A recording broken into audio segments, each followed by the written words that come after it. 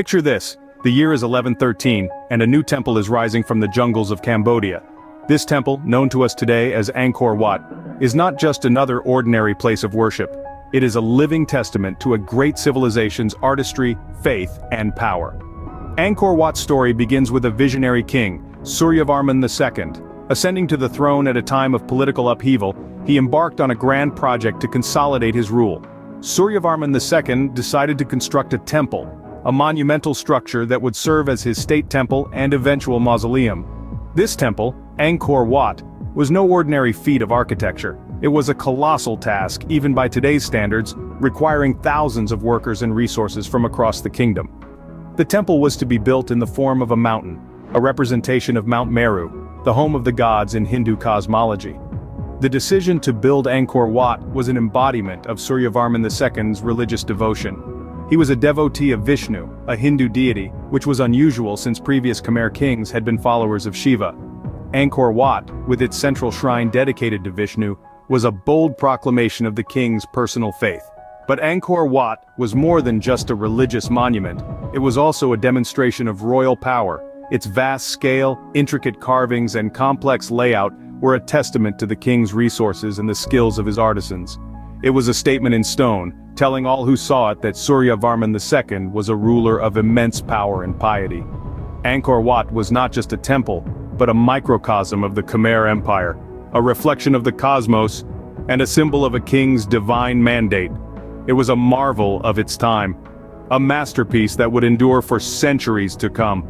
Thus, the stage was set for the creation of one of the world's most astonishing structures. Imagine the sheer dedication it took to build a temple of this magnitude. The construction of Angkor Wat was a monumental task that took the combined efforts of thousands of artisans and laborers. This grand temple was built primarily from sandstone, quarried from the holy mountain of Phnom Kulen, situated more than 50 kilometers away. Each stone was painstakingly hewn, transported, and intricately carved, a testament to the incredible skill and perseverance of the Khmer people.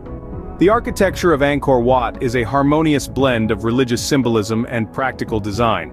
It's a prime example of the classical style of Khmer architecture, known as the Angkor Wat style. The temple complex was designed to represent Mount Meru, the home of the gods in Hindu mythology. The 5 central towers symbolize the peaks of the mountain, while the surrounding moat represents the ocean. But beyond the symbolism, Angkor Wat is an architectural marvel. The temple is renowned for its intricate bas-reliefs and the delicate apsaras or celestial nymphs carved into its walls. Each of these carvings tells a story, from epic battles and royal processions to everyday scenes of life in the Khmer Empire. The artisans behind these masterpieces were not just workers, but storytellers, who brought the stone to life through their craft. The temple was also a microcosm of the Hindu universe. The central sanctuary, representing the sacred Mount Meru, was the realm of the gods. The outer gallery, with its bas-reliefs depicting scenes from Hindu mythology, represented the earthly world. And beyond that, the moat was the cosmic ocean, the boundary between the human and divine realms. Angkor Wat was not just a place of worship, but a testament to the ingenuity of its creators. It stands as an enduring symbol of the Khmer Empire's artistic and architectural prowess, a monumental achievement that continues to captivate and inspire visitors from around the world. But as with all great empires, the sun began to set on Angkor Wat. The Khmer Empire, once a beacon of power and prosperity, began its slow descent into oblivion, and with it, the magnificent Angkor Wat started to meet its inevitable fate. There were several factors that contributed to the decline of this empire. One of the major ones was the religious shift that took place. Angkor Wat, originally a Hindu temple dedicated to Vishnu, gradually transformed into a Buddhist site. This religious transition reflected the changing beliefs of the Khmer people, but it also led to a certain level of instability and discord within the empire. In addition to this, the Khmer Empire was subjected to numerous invasions. The Chams from the east and the Thais from the west frequently attacked the empire, weakening its military and economic might. These invasions crippled the empire's capacity to maintain and protect the grandeur of Angkor Wat. But perhaps the most significant factor that led to the fall of Angkor Wat was the ecological changes that occurred. The Khmer Empire was known for its complex water management system, which was essential for supporting the large population and agriculture. However, prolonged periods of drought, followed by intense monsoons, led to the failure of these water systems. The result was a catastrophic decline in agricultural productivity, causing famine and starvation, which ultimately led to social and political unrest. The combination of these factors, religious shifts, invasions, and ecological changes, created a perfect storm, leading to the decline and eventual abandonment of Angkor Wat. The once bustling and lively temple complex fell silent. The intricate carvings and grand architecture, once a testament to the Khmer's artistic prowess and religious devotion, became a mere shadow of their former glory. And so, Angkor Wat was left to be reclaimed by the jungle, its grandeur forgotten. The temple complex, which once stood as a symbol of a powerful empire, was abandoned and left to the mercy of time and nature. But even in its state of abandonment, Angkor Wat held within it the echoes of a bygone era, waiting to be rediscovered and appreciated once again. Fast forward to the 19th century, and a lost city is about to be rediscovered. Picture this. The year is 1860, and a French naturalist and explorer by the name of Henri Mouhot is trekking through the Cambodian jungle. Stumbling upon an intricate stone structure swallowed by the forest, he uncovers what we now know as Angkor Wat. His subsequent publications ignite a global fascination. This lost city, once the heart of the Khmer Empire, becomes a symbol of romantic exploration, a testament to human curiosity. The world's attention turns to Angkor Wat, and with it comes a new era of restoration. But this isn't a simple task. The temple complex, after centuries of abandonment, is entangled with the jungle, and the relentless tropical climate makes preservation a continuous battle. Various organizations step up to the challenge. The École Française d'Extrême-Orient takes the lead in the early 20th century, meticulously documenting and conserving the site. Fast forward to the late 90s, and the World Monuments Fund launches a major restoration project, focusing on the churning of the Sea of Milk Gallery, a masterpiece of the Khmer art. But it's not just about restoring a physical structure, it's about reviving a symbol of Cambodia's rich history, respecting the spiritual significance it holds for the local people, and ensuring this treasure can be appreciated by generations to come.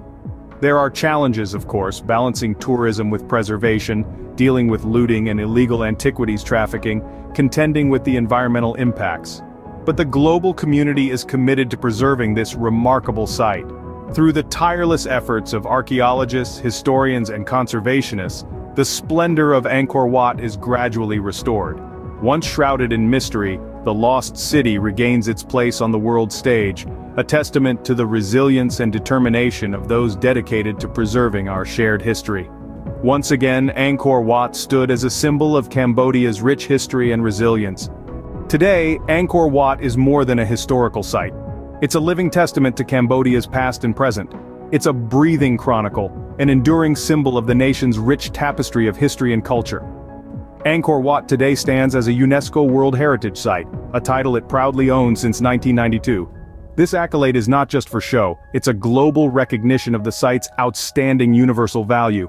It's a nod to the cultural, historical, and architectural significance of these ancient temples. This title also brings with it a commitment to preserve and protect this precious piece of history for generations to come.